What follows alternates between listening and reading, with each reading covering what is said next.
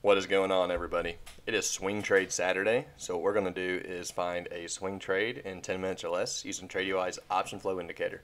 So sit back, take some notes, and let's get into it. So we're going to do a new tool today. We always utilize the option flow or we utilize news. Today we're actually going to use unusual flow. So unusual option activity refers to a sudden surge in option trading volume for a particular security that is significantly higher than a daily average trading volume. What that means is when you see option flow populating here, that is unusual activity, almost like insider trading, right? You see people inside the company buying stock because they expect the stock to go up over time. Same concept with this, however, it's not necessarily insiders in the company. It's people who have done their homework or see something setting up that no one else might see. And what you can do is identify tickers that aren't usually popularly traded, like Tesla, Apple, and Nvidia. You really don't want to look at those. You want to look at different companies that you don't really see often, and that'll help show you if there's a potential swing direction coming up. So let's look at it and see what's going on. And right off the bat, I actually see one right here, Calm, C-A-L-M for 55. So let's actually just go ahead and look at that one, see what's going on. All right, click on Calm. All right, so it looks like we had two tickers that day for Calm. We had both were the $55 strike, 55 days till expiration, and they were almost a minute apart, so the order actually got broken up. So somebody, it looks like this is an order that somebody put in together. So you can almost assume that this is a $100,000 order of out-the-money call options with 55 days till expiration. So it's not too far out the money, however, it is in a bullish direction, so that tells us this is a bullish stock. So let's look at the chart and see what's going on. If I type in Calm right here, you can actually see we're actually in a beautiful channel right now. So everything's looking good on the swing trade setup, and this just comes with practice at looking at the charts. If you've checked out our support and resistance video, you can see exactly what I'm seeing right here. So let's draw it out for you. That way I can really show you. So I go to price level here. I see a couple of different support zones. It looks like this one goes back all the way to here because something I want to tell you about as a trader, you tend to pick up on if an old support line gets broken down through, it can still be justified as a support line on the long-term chart to an extent. It's not as powerful as it would be as a fresh support line, but what you can see is right here, here, here, here, here, here, here, and it looks like coming up right here, this is a huge support zone right here. So it's not quite there yet. However, it's very close to where if you wanted to get in just following the unusual option activity, you have a good opportunity to do that right now. But what I'm going to do is also draw a support zone. I'm sorry, a resistance zone.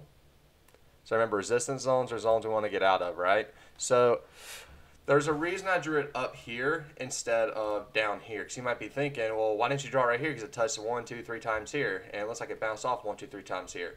Because on the longer term charts, it can trade through a channel, right? The tighter the channel, the more conservative you have to be. However, if you have time on your side, which we always do when we sell puts, right? Or we buy actual stock, we don't buy calls.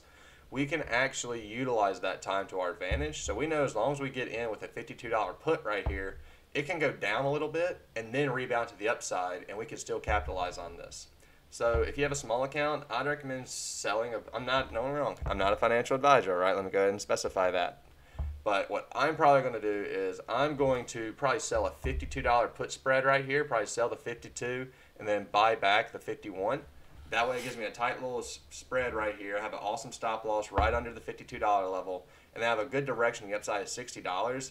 $2 loss. Right now, that would be $2 to the downside with $6 to the upside. That's a 3-to-1 win-loss ratio. You take trades like that every single time, and it's just a numbers game at that point, guys. That with a higher win rate or a win rate over 50%, that is how you see these small accounts grow. Because what it takes is finding several trades like this throughout the year and actually executing on them. Because we have a couple things going on for us here, guys. Unusual option activity. Our TTM squeeze is going yellow. MACD is about to cross. We're not in the oversold, we're not in the overbought area, but we are not necessarily in the oversold area either. So there's room to the downside if you want to wait for this one. However, if you're selling puts, time is on your side on this one because it could go down, and 9 times out of 10 it's going to bounce up to the upside again on this. Because there's also something else we got to be curious about as well. We have earnings coming up too. So it's interesting that we have unusual option activity coming in right before earnings. I don't know. I'm a little skeptical because that is a huge buying standpoint right there. What that means is they believe that they're going to crush earnings and they're actually going to ricochet higher. So that's also something else you have to consider as a trader. Why are they buying this? Is it because they're betting on earnings is going to be positive? And if anything, that's just more conviction for you. At the end of the day, guys, we look at the support and resistance lines, and we look at the option flow. If everything lines up to where it's a bull run, we're going to execute on that. And we have our stop losses if we're needed. But most of the time, these trades work out to the way they need to go. So I hope all this made sense for you guys. If it didn't, please leave some questions and comments, and please leave some questions in the comments below. That way we can address it and help make you a better trader. If you want to check out TradeUI for yourself, go ahead and click that link in the description below. It'll take you to TradeUI, and you can utilize a trial that we have to see if the site's right for you. And if it is right for you, stick around. If it's not, we understand. And if there's issues or feedback that you see on the site that you want to let us know about, talk to us about it. That way we know how to make the site better for you and make you a better trader and give yourself a trading edge. Because at the end of the day, guys, you got to have something, some tool that gives you a watch list to give you stocks to trade on. If you do not have that watch list, you will not succeed as a trader because you will not know where to put your money. And if you invest in TradeUI, you will see the rewards of that investment pay out tenfold in the future, becoming a better trader. Guys, I really hope you have a great day. We're going to end it here.